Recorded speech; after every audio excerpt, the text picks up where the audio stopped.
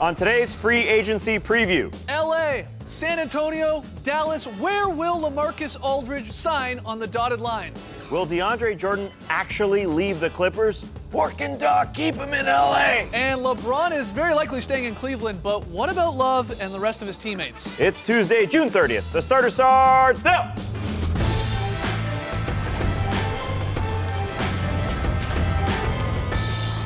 Good evening, sweet world, and welcome to the Starters NBA free agency fever, frenzy, freakout, whatever you want to call it. Whether you're listening to the podcast, watching us on YouTube, joining us on NBA TV, we're very, very happy to have you. I'm Jay Skeets, and alongside me, as always, that's Tass Mellis. That Doc impression killed me. Don't count on me to talk too much. You're a little hoarse already? Oh, yeah. To my right, Starters blog editor, Trey Kirby. Hey-o. And finally, the international man of mystery, taking it to the max, Lee Ellis. Friend. Lele. All right. Just hours away from the start of the NBA's free agency period. It will officially get underway at midnight tonight, Eastern time, of course. Couple key questions heading in tonight. I'm going to tackle a few of them here on tonight's show. First one, it's an obvious one. Probably the biggest fish that's at least realistically available. Where is LaMarcus Aldridge going to go? He's got his fair share of suitors here tonight. It sure feels like he's leaving Portland, and I think Portland knows that. And I think San Antonio is a great place if you want to win, but I think the lure of LA is too much for LaMarcus Aldridge. I think LaMarcus Aldridge will end up on the Los Angeles Lakers. Wow. I don't see him going from small market to small market. He wants the limelight. If you've watched him or listened to him throughout his career, he's mentioned not getting that recognition in Portland through his 10 years. He told Washington Post in April, put me in New York or Chicago, and of course, it would be a bigger deal made of it, of his career. I think guys who do less definitely get more hype than me at times, but I'm used to it. And you see all the suitors that he's gonna meet with starting at midnight, they're all gonna go to his house in LA. Let me mention that. And the Los Angeles Lakers are first on the bill. The Rockets, the Spurs, the Suns, the Mavs, the Raptors, the Knicks. He's meeting basically with a third of the league. He's not meeting with Portland because he knows what he's getting with Portland, but I just feel like he's going to a big market. From a small market to a big market. I don't see the move to San Antonio. Obviously, he respects everything that San Antonio is, but I don't see him doing that. That's odd to me because you would think he does want to win, too, Sure. which would come into play. In the Lakers, they were no doubt going to be better with, of course, their draft picks and Julius Randle coming back there and Kobe hopefully healthy, but they're not going to be on the level of the Spurs. No, Spurs of course not. Always win 50 games. Hands in, Yeah. So Marcus is 30 years old. He doesn't have a lot of time to wait for Julius Randle to become very good, for D'Angelo Russell to become very good. And when you're talking about the limelight, he's certainly going to get more noticed in Los Angeles than Portland, but he's still going to be behind Kobe, and by the time D'Angelo Russell's good, it's going to be D'Angelo Russell's team. yeah, But I think once Kobe is gone, which is pretty soon, this will be his team, and he'll get the recognition for turning this team around, which won't happen the same way in San Antonio. Although, obviously, San Antonio is very appealing because, as you mentioned, Skeets, he goes there. Are they championship favorites? I mean, they're right there. They're co-favorites with the Cavs and Warriors if he's there. So the whole table agrees, though, that LaMarcus Aldridge doesn't really care the most about the money, because if he did, he would very likely want to stay with the Blazers, get that 5-year, $108 million type deal. Now, I know the cap explosion in the next coming years is going to change everything, and this could be a very wacky free agency period because of these coming years, and again, those explosions jumping up and up and up. So we don't think that he wants to that 5 years. He wants to either go to a bigger market or go to a team like the Spurs that win. What do you think? I think as well, at this stage of his career, he's looking more to contend for a championship. Yeah. I don't think he's finding that in Portland right now. I think money's important to him, but it's not the top of his priority list. I think if he goes to San Antonio, he's going to get pretty much everything he wants there while giving a little bit back. He's still going to get his touches. He might not average 23 and 10 where he was this season, but he's going to get pretty close to that. He's going to get near max money, maybe not quite there, because the San Antonio Spurs, in order to land him, actually have to get a little bit creative with their roster. A little bit creative? They have to get very creative. Well, with they've the been apparently making moves today trying to get that Brendan Haywood contract from the Cleveland Cavaliers to help facilitate it. But I think also in San Antonio, he knows, as you mentioned, Skeets, you'll get 50 wins no matter what, and you're going to be likely in the top 4 or pretty close to it next season. So I think that ticks 3 pretty important boxes for LaMarcus. Yeah, you know, by all reports, Spurs, of course, we saw that list that David Aldridge was reporting on NBA.com. They're going to meet with him. Is it going to be Popovich, or is he going to be too tired and just go to bed, as he is reportedly saying today? Yeah, real Ellis type move. I feel you, man. You know, Duncan, possibly Parker showing up there with the rings to try and entice him, but they do have to get creative if they want to have at least that close to max money to throw at LaMarcus Aldridge. It starts really with Duncan and Ginobili. Because of their cap holds, that comes into play with your cap, the room that you have available. So they actually have to very quickly, to some extent, get Duncan and Ginobili, if Ginobili is going to continue to play on these below market deals, to clear those cap holds. Duncan's like a $15.5 million cap hold. They're going to hope they can get him, what, 6, 7 million, maybe a 2-year type deal. The vet minimum, maybe, who knows? It's the Spurs. Yeah, it's up in the air. Then still would have to likely trade like a Thiago Splitter or Boris Dia. And then, Kawhi Leonard and Danny Green are also free agents here. So that comes into play as well. There is a lot of juggling that they're going to have to do and do it well, like timed up well, because all these other teams, of course, are meeting with LaMarcus Aldridge. It's not going to be easy for the Spurs. Yeah, and especially Tim Duncan and Tony Parker in that room with him in Los Angeles, it's going to be hard to turn down those guys. Definitely. You look across at Tim Duncan, everything that he's achieved, and LaMarcus, obviously the appeal there for him to go do that. And if LaMarcus goes to San Antonio, there's no way Duncan retires. Definitely. Right? I mean, those two will go after it together. And it seems like a pretty good fit, especially from the Duncan perspective, too, because back in 2003, from his early career to 2003, he was playing what is basically going to be the LaMarcus Aldridge role. He'll shift to the David Robinson role and kind of hand over the franchise to a guy who seems to be a pretty good dude, who likes playing basketball and who's going to work to get hard or to get better. And I just kind of think that San Antonio is the perfect fit for LaMarcus Aldridge. He'll fit right in their system. Lee, you're saying 23 and 10 isn't likely, but why not? I feel like they'll give him a ton of touches and he'll be ready for it. Yeah, I mean, I think he'll get close to that. I think just with the way the Spurs system is, and especially with Kawhi Leonard taking on a bigger role in the offense, he may not get around that, but I think he's not going to be too far off it. Either way, I think as well, because he's from Texas, this certainly appeals to him. He's going to be a lot closer to home. He's going to have a chance to win. He's going to get paid. He's going to get looks. I think it's a really perfect situation for him. Again, it is interesting, though, with the Spurs, sort of the contracts and the cap holds. You know, we talked about Duncan and Ginobili, but the Kawhi Leonard, they're going to throw max money at this guy. They're going to give him whatever he wants. He's one of the youngest, most talented young guys in the league. But they're actually going to try and get him, in theory, again, to get LaMarcus near max money. They're going to say, Kawhi, can you chill out for a little bit here in this little July 1st to 10th sort of period here while we try and figure all this out. Like, they want him to sit on his $7.2 million cap hold instead of course, signing him to a big deal right now, and that's going to convolute things. And then there's Danny Green. Danny Green may not even come into play here, and they might have to let him go. I guess I'll throw this at you. Would you prefer LaMarcus Aldridge and, let's say, Thiago Splitter, or Danny Green, Boris Dia, and Thiago Splitter? Is that a no-brainer? Like, keep your same team together with Green in the mix, or go Aldridge and no Danny Green? I think Aldridge is for sure. Simple as that? Yeah, and again, he doesn't get the recognition that he deserves in Portland, and I think that's one thing in the favor of LA. And LA is not a pushover of a franchise by any means. People sort of lump it in with the New York Knicks, but LA doesn't strike out very often. Yes, the last couple of years have been bad after getting Dwight Howard, and then injuries sort of played into that, but this is a franchise that always gets guys. They've made the playoffs 51 of the last 57 years. That is not the New York Knicks. They get guys. There is an allure there. Obviously, he has a house there. There's the weather there. That is a big factor. Everybody doesn't want to talk about the weather. Yeah, it's boring, but it's a big factor. And LaMarcus Aldridge has a home there. I mean, that is going to play into it. And again, this guy led the league in field goals last year. I mean, he is a bucket getter.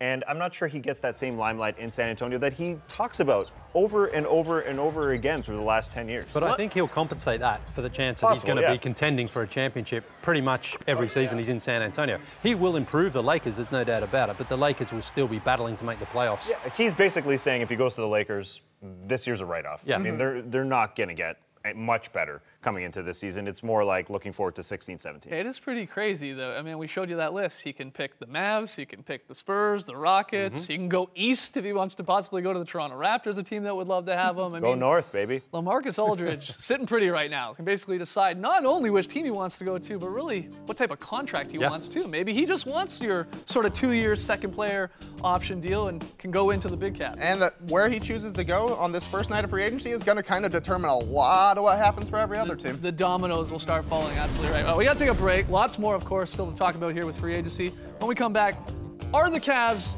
in any danger of losing any of their free agents? We'll break that down and a whole lot more. You're watching the Spurs.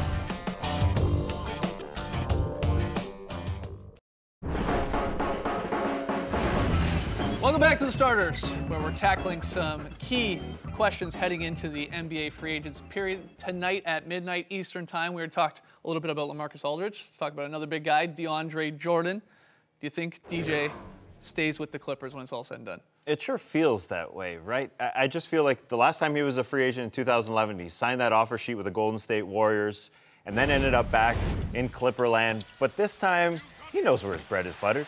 And I know the Dallas Mavericks are definitely an option for him, but it just feels like DeAndre will pay back the city that made him, the coach that made him in Doc Rivers. Heck, he's going to meetings with Jamie Foxx this past week in a swanky Malibu restaurant. I'm not sure why Doc Rivers brought Jamie Foxx to a meeting. Because he did that great impersonation. He does a great job. Yeah, Doc Rivers impersonation. But they've already traded away Spencer Hawes this offseason, their only real backup center. They seem like they're confident that DJ is coming back, and it sure feels that way from this perspective. It's not about money. They're going to give him every dollar in the world. Yeah, he knows his role perfectly staying with the Clippers, but the problem is that he's always going to be number 3 with that team. It's always going to be Chris Paul and Blake Griffin are the guys that people really, really care about, and DeAndre Jordan is going to have to leave himself to giving it offensive rebounds, alley-oops, and he's just always going to be the number 3 guy there, no matter what happens. And if he's fine with that, then yeah, he's going to stay with the Clippers, but he hasn't been fine with that before, and I don't think he will be in the future. Leo, what do you think? Do you stay with LA? Yeah, one of the things that he's apparently saying to teams is that he wants a different or a bigger role in the offense, but I don't really know what that is because he can't shoot. He doesn't really have any moves. He's fantastic at those lobs and those alley-oops and those putbacks and offensive rebounds.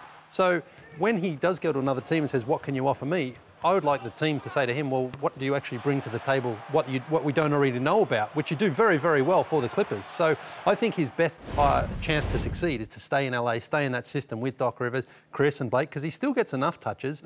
And I think that if he goes somewhere else, he might be a little bit exposed. Well, I think he got a little bit of a taste when Blake Griffin went out, how much he can be used, and you're right, it's not post-ups, that's for sure. It's just pick and roll after pick and roll after pick and roll, and just more of that, and not going through Blake. And he got a little bit of a taste of that, and maybe he likes that. And yeah, maybe he just doesn't feel appreciated, but at the same time, I think Doc loves him, and yes, he doesn't allow him to go into the post and do that type of thing, but I hope that they've developed enough of a relationship where he doesn't look at another opportunity and say, I need some more touches, because that's not him. He is in a great position, though, yeah, heading into free agency, because his team, they're capped out. They have, you already said it, they have no real backup plan if he goes. No. They have an owner that has deep pockets. They are a good team that wants to win now. When you've got Chris Paul as your leader, he is in a great spot because he can just say if he wants to, give me max money. What are you going to do? And he can do that if he wants to. And that owner's going to be part of the meeting, apparently, when they meet tonight along with Who isn't going to be part of that meeting? No, it's just those two. Jamie was earlier in the meeting. Right, okay, right. What about the Dallas Mavericks are an interesting suitor, though, for possibly DeAndre Jordan to go to. And that's kind of where I think he's going to end up because he's the kind of center that the Mavericks like. He's super athletic, and like we've said, he catches a lot of alley-oops, and that's kind of been what the Mavericks have used the center for the past couple of seasons. It's been Tyson Chandler and Brandon Wright for the past couple of years, and I actually think that if DeAndre Jordan were to end up in Dallas, it'll probably be Tyson Chandler that somehow works his way to the Clippers, and they're just going to trade spots. I do think Dallas makes sense for him. He's a Texas guy. They are a younger team. He's a nice fit next to Dirk because all he's going to have to do is cover up for Dirk's mistakes, block some shots, and then he's going to have a ton of room down low. I think DeAndre's personally going to end up at Dallas Mavericks. Especially because, as you say, he might be a little worried about being a third wheel. Yeah, exactly. Right. If he is worried about that, then it could be exactly, and he'll be a huge piece for the Mavericks. All right, let's jump from the West over to the East. One team who has a whole lot of free agents, so we maybe don't think a lot of them are leaving, is the Cleveland Cavaliers. What are the Cavs going to lolook like at the end of this entire free agency? A lot of these guys unrestricted, a few restricted guys. What do you think? They're going to look like whatever Braun says they're going to look like. Okay. I mean, this is what happened last year when Dan Gilbert flew to meet LeBron and convinced him to come back to Cleveland. Braun knew that he sort of holds the power, that he can opt out and sit back and say, hey, these are the type of guys I want on my team. Show me that we're going to be a championship contender for years to come. So I believe LeBron's sitting back and looking at these free agents and saying, K-Love, want that guy. Tristan Thompson, want that guy. J.R. Smith, maybe want that guy. I'll take that guy. Yeah, I'll take that guy. Shumpert as well. I feel like we're going to see a very similar team than we did last year. And again, this team was knocking on the door, 2 wins away from the championship without a healthy Kyrie and Kevin Love. Kevin Love's obviously the big one there. I don't think he's going to leave Cleveland, but I wonder if he does just take some cursory calls from other teams just to see what else is out there and what other roles teams are offering, but I think that LeBron's sway is going to get him back there because they were so close. Obviously, he was injured in the finals and couldn't play, but I think if Kevin Love, especially when you look at the second half of the season when they had all their players healthy, their offense was fantastic. And the finals, maybe they would have been different, maybe not if they were all healthy, who knows, but I think Kevin Love wants at least one more shot at it with LeBron and Kyrie Irving. Yeah, the questions, it feels like, with this team are, what type of contract does Love sign? Does he go with a LeBron, what we expect from a LeBron, that 2-year, again, the second-year option? Does he do that, or does he go full on? What he said when he was coming over, when that trade happened with the Wolves, was, look, I'm very likely, I'd love to get that 5-year max money, lock that in. That'll be interesting. But then the Tristan Thompson question comes up, too. Is it going to be weird to pay both these guys sort of huge amounts of money when they play, to some extent, the same position here? Is there enough minutes to go around? But I am with you. I think this team is almost in a weird way boring to talk about because I think all those guys are going to come back. Maybe not Shumpert. They were 2 wins from a title, and they can basically bring back the same team. So I kind of think they'll do the same. Maybe they'll tinker. Maybe it'll be Mike Dunleavy instead of J.R. Smith. But we'll basically be seeing the same team because they were 2 wins from a title after having a super drama-filled year. You have to assume that playing a whole season with the same guys, knowing what you're getting into, it's just going to be a scenario where Kevin Love can say, hey, maybe I was the missing piece. Maybe we win a title if I stay in Cleveland. And LeBron is a huge proponent of that sort of the chemistry and maintaining the same roster. Yeah. He knows that's how you win games, that steady type of organization. So he just wants to bring everybody back and give it one more go. And as you mentioned, Kevin Love doesn't necessarily have to lock himself into 4 years. No. He'll say, hey, a year with an option, and if it doesn't work out, okay, adios. And maybe that's what they were talking about at the pool when LeBron met Kevin Love, and Kevin Love had to pick up his own chair and pull it over. If you have had a meeting with anyone in the last 3 or 4 or 5 days, Taz Mellis knows every single detail. All the deets. It's unbelievable. That was a wicker chair that he pulled over. Not great for outdoor weather. I thought wicker was perfect it was for pretty outdoor. good. It had a cushion on it. Okay. What am I talking about? See you in Cleveland. Look, we'll come back. We'll debate who is staying put and maybe who could be on the move come July 1st. You're watching The Starters.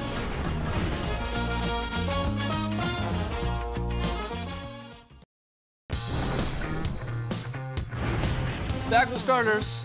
Quick look at some other notable free agents. We feel like a lot of these guys might be staying put with their team. Jimmy Butler there with the Bulls. Draymond Green says he's only going to meet with the Warriors. Hopefully that goes well, and he would stick with Golden State. Same thing with Marc Gasol. He's only going to talk to the Grizz by all reports.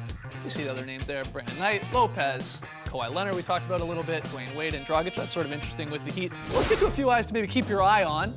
Wesley Matthews with the Blazers. Monty Ellis have it all with the Mavs and 2 Hawks. And then we've included, and I'm a little surprised by this, Joe Johnson, not a free agent. Tess. As we mentioned, a lot of these guys are going to stay put. I think Joe Johnson will be a guy in the next few days that's going to be on the move via a trade. The Hornets, the Pistons, the Grizzlies have all expressed interest over the last few weeks, apparently. I think the Grizzlies works out perfectly for Joe Johnson. They have been so desperate looking for a guy who would score off the wing. I think that round 2 series against the Golden State Warriors would have been so different if Joe Johnson were there taking those shots. Jeff Green obviously didn't work out the way they wanted. And there's a deal to be had there. Yes, we sort of kind of mock Joe Johnson's contract a lot of the time, but the guy's a shot maker. He recently made a lot of game-winning shots. Last year against the Raptors, if you remember in the playoffs, hit game-winning shots. He could do that for the Memphis Grizzlies.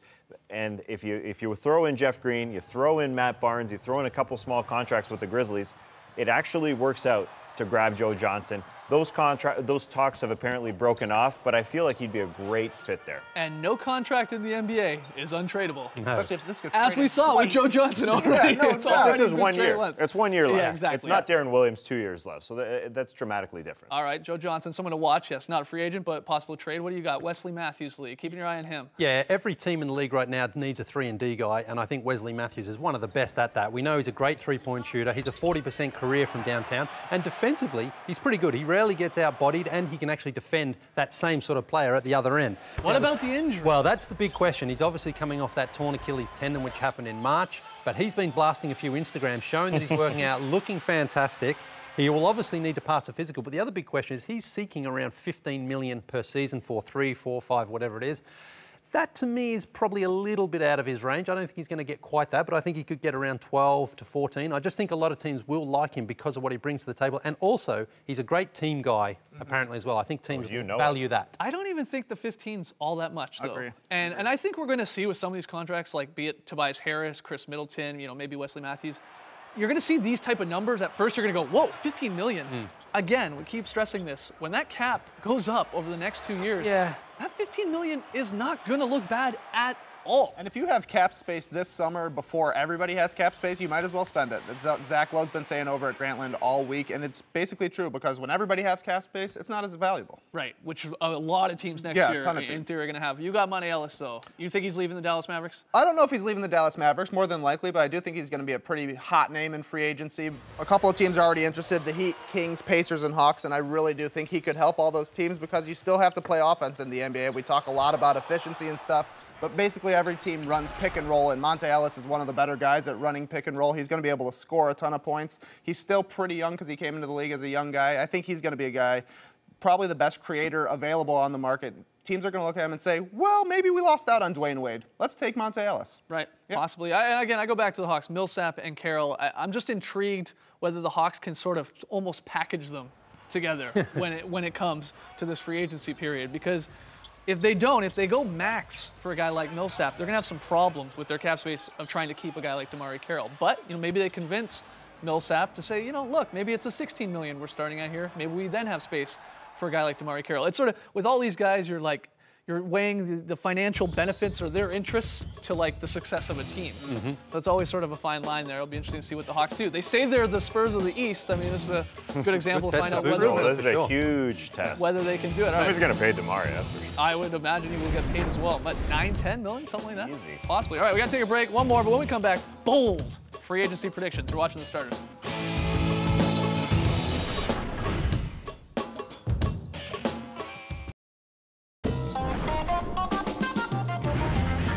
Back with the starters. Here's a look at tonight's schedule on NBA TV. Don't go anywhere. The free agent fever is just getting started immediately following the starters here. And then tomorrow, oh boy, all day long basically breaking down all of the movement. Hopefully we get some trades and all that fun. That will include the starters at 6:30 p.m. Eastern time. Before we go here, let's put everyone on the spot. Bold predictions for this free agency period coming up. What do you got? I think Dwayne Wade leaves Miami. Really? What? I think he goes somewhere else. I disagree with that one. What do you got? I think by the end of free agency, DeMarcus Cousins is going to be a Laker. Okay. I think Kevin Love announces he's coming back to Cleveland via a video on social media. Empty frame, a pool. Kevin Love walks in with his wicker chair, puts it down. You knew I was coming back. There it is. I think someone will complain about another player getting too much money. That's my prediction. Keep it here on NBA TV for Free Agent Fever. We'll see you tomorrow. Thank you for joining us, folks. And remember, there is nothing free about free agency. Embrace the night, people.